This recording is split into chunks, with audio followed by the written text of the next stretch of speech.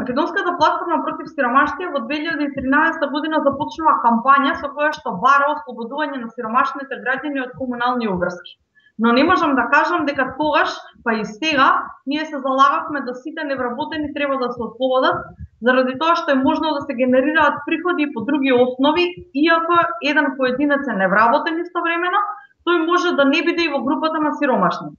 Сепак, ние го делиме ставот дека е потребно да се намали генерирање на обврски на луѓето кои што живеат со социјален ризик, а не тие да се натоварат со сметки и потреби за плаќање, а потоа да се бришат или да им се бараат алтернативни начини како да се спасат од наплатата.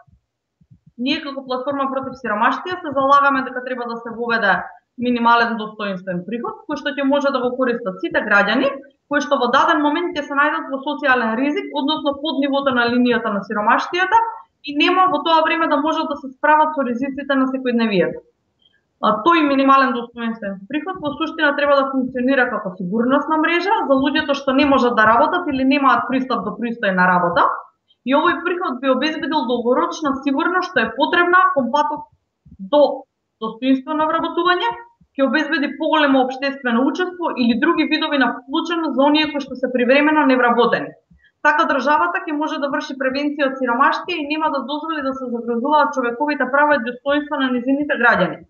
Платформата против сиромаштија смета дека е потребна системска промена, ревидирање на условите за пристап до социјална поддршка, зголемување на бројот на сервиси кои што ќе го олеснат животот на граѓаните и итно менување на работата на Агенцијата за вработување од место за евиденција во сервис за поддршка и наоѓање на работа и така да им помогнат на невработените граѓани да го живеат својот живот достоинствено.